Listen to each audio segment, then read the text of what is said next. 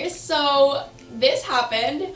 New year, new you, new Janina, and new band. So this is actually the second time that I've done this, and I don't even know how I convinced myself to do it again, because I remember deliberately telling myself, Janina, you will never ever ever get full bangs ever again, because the first time I had full bangs, I just looked absolutely completely horrific. But I guess things change, and now we're here. So earlier this week, I posted this photo on my Instagram, and I got a ton of requests asking for an updated hair care routine. But honestly, not much has really changed, although it looks like it has.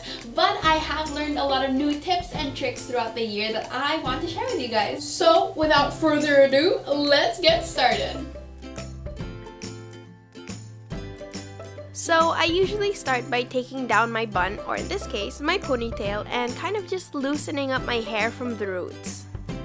Then I grab my wide tooth comb and start detangling from the ends of my hair to the top. It's a pretty basic tip, but starting from the bottom really helps prevent breakage. I like using a wide tooth comb because it's a lot more gentle on my hair.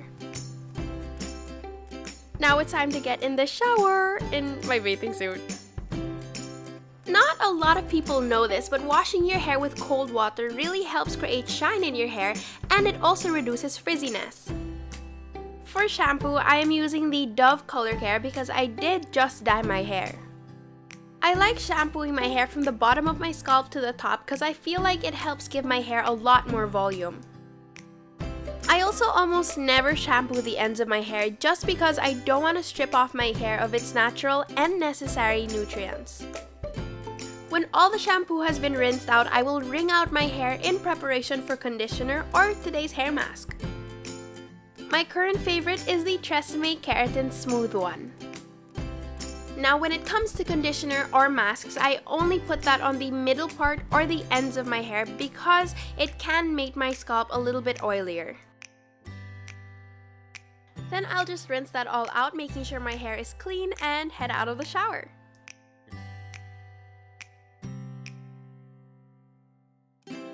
I try to steer clear of hot blow drying my hair just so that I don't have to deal with extra heat damage. So I let my hair air dry while I do my makeup.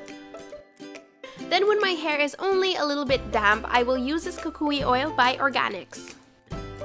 I've actually never tried a spray oil before, so I was pretty stoked to try this out. This oil has anti-frizz and hydrating ingredients. Now that my hair is a lot silkier, it will be a good time to brush it. I use a wooden brush because wood helps remove static, which helps remove frizziness. After my tangles are out, I will take them and straighten them with my Candy Blush straightener. And now that I look completely ridiculous, I will continue on with that trend and put my bangs in a roller. Because I don't want to reduce the volume in my hair, I will only be straightening the top section. Candy Blush is one of my favorite online stores to get hot tools from because they have pretty good quality and they're affordable. I will take a wild guess and say that I'm using the 1.5-inch one. Can I just say I'm so happy they send gloves with their tools? Now it's time to get curling. I would say I get a sort of medium-sized section and just wrap that around my curling wand. Honestly, it really depends on what kind of curl I'm going for that day, but the duration of how long I leave the hair on the curler can range from about 5 seconds to 30. I always wrap my hair away from my face and towards the middle section as well to frame my face. I also let the curls cool in my hand because it makes them last a lot longer. And when I'm done curling, I use the Tresemme Superior Hold with Touchable Feel hairspray. To distribute the product evenly, I kind of squeeze the hair in my hands. This also helps loosen up the curls. It's also time to take down my funky roller. Another tip for frizzy hair is to take a toothbrush and some hairspray to tame the little hairs that are sticking out. And we're done! I I hope you guys enjoyed that video. Please give it a thumbs up if you did. And if you guys want to be a part of the #VelaFam, don't forget to subscribe to my channel to be notified every time I post a new video. And in case you guys were wondering, I had my hair done at the AZTA salon in Eastwood, so I will leave their links down below as well as the name of my hairdresser just in case you guys want to try out this hairstyle. Anyway, I will see you guys later, and may the wings of your eyeliner always be even. Bye!